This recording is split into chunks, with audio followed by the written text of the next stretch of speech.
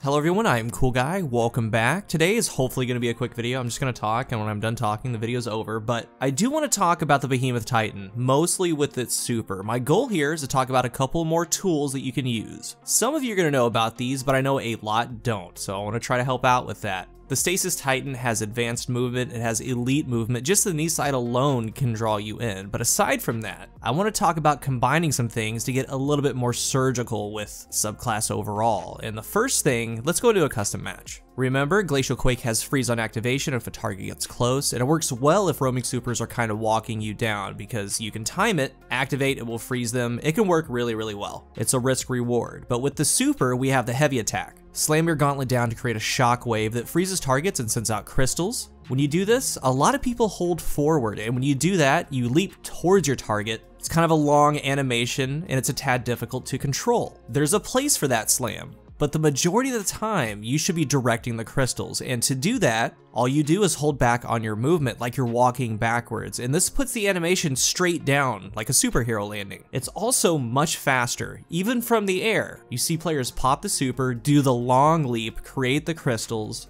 If you do that, if you have an area that you want to put the crystals at, you can pop above and go immediately straight down, almost like a Fist of Havoc. So when you're running players down, instead of leaping way past them and missing the crystals, get close and do this to direct the crystals towards them. Next, we have the Shiver Strike in Super. This is the light attack. The Shiver Strike does bonus damage because you're in the super. The melee has two forms, a fast, straightforward strike when you tap it, then the other is hold and release. You hold to acquire the target. As you get close, you're directing your aim, and right before you get to them, you release it, and you get a very heavy aim-assisted shot. So when talking about this strike, I really enjoy it for movement out of super. And one of the things you can implement into your game is the Glacier Shiver Strike. You throw the Glacier at your feet, get some air, you're immediately gonna hold on to the melee and direct it with your camera. As you get close to a target, then you release the button to go for the down. You can go across large sections very fast with this movement alone, but it can also be quite lethal. It's one of my favorite things to do because if you do it right, it's gonna slingshot the enemy off the map into a wall. But I want to point out how great this combination is on super activation. And with what you're getting ready to see, it's some scary stuff. If it was like this all the time, guaranteed, Behemoth would be the best super in the game for the Crucible. I'm in Mayhem, let's remember that. In Mayhem you can do this because it will immediately reset your melee cooldown, but in regular play it's much slower, but that's alright, we're going to talk about it in a moment.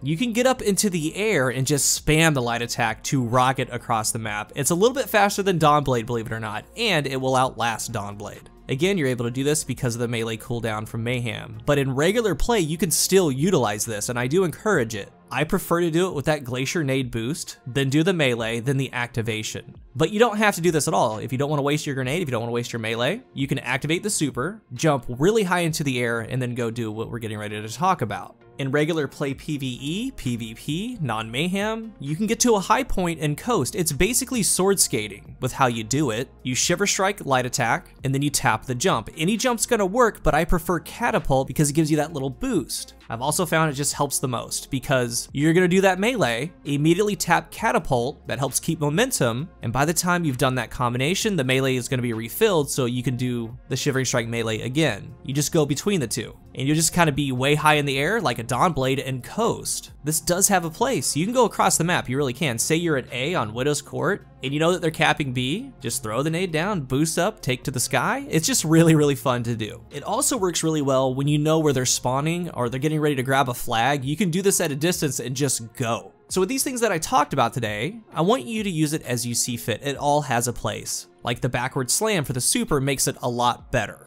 If you want to do this a lot and play around with these abilities, run Heart of MUST Light for faster cooldowns, also high strength, 90 or 100, and you might think that that's crazy, but it's really not because you're going to combine Radiant Light that gives plus 20 to strength, the Whisper of Endurance that gives plus 10 to strength, so you're at 30 strength out of the gate. Then we have the Aspect, Tectonic Harvest, dropping the melee shards, and then crashing into crystals for the Shard Fragment to get a fast cooldown on your grenade. Then again, you can add on Heart of MUST Light, you can pop a barrier, and just get all that going quick. You can use it a lot, but you don't have to use Heart of MUST Light, you can use Dune Marchers, whatever you want. This is just a couple of things to use in certain situations. I see a lot of Behemoths pop their super and kind of look like they're a little bit overwhelmed, and I hope some of this information can help. If you're new here, remember to hit the subscribe button, and if you are subscribed, thank you so much for your support. If you're looking for a new controller, I am partnered with Scuff Gaming. You can use the link down below, and you use my code COOL at checkout for a discount.